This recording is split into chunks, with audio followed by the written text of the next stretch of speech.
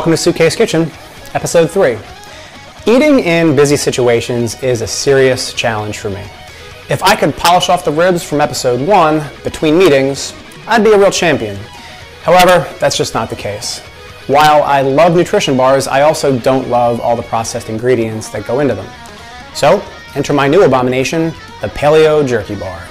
No, I don't have anything more creative to call it at this point. Just know it's nuts, honey, and jerky, essentially.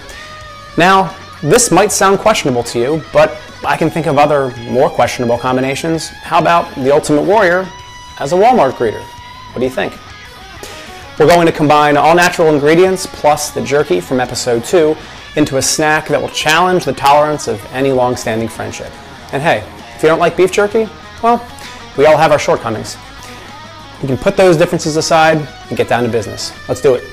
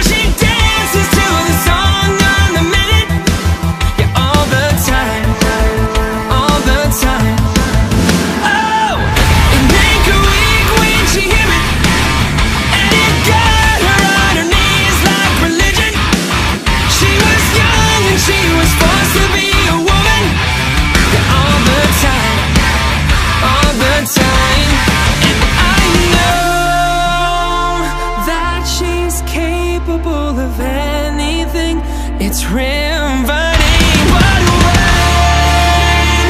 you wake up, she's always gone, gone, gone. In the night she hears them calling. In the night she's dancing to relieve the pain. She'll never walk away. I don't think you understand.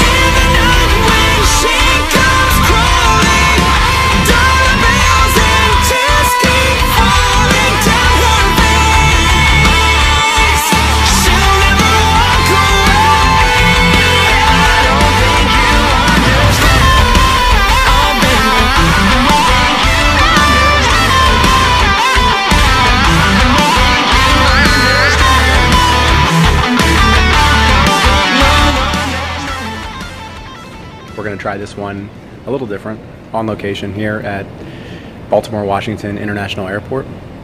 My dumb self missed my flight because I overslept out to Colorado, but all is not lost.